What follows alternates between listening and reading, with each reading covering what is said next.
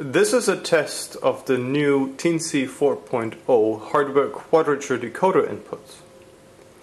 The hardware counters used for this decoder can be clocked at rates up to 150 MHz according to the datasheet.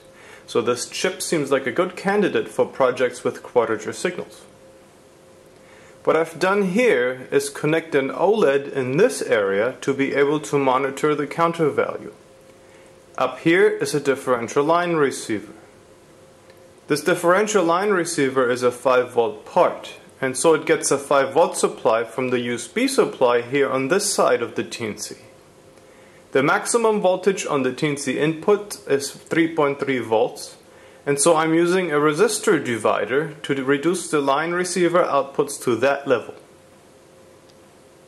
A 1 micron per division glass scale is going to the input of the line receiver. The signal rate is going to be pretty fast here, but no matter how fast I move the sensor, I cannot get it to lose count. I started out at one of the end stops, and if I butt the read head back up to it, I pretty easily get back to within 1 count.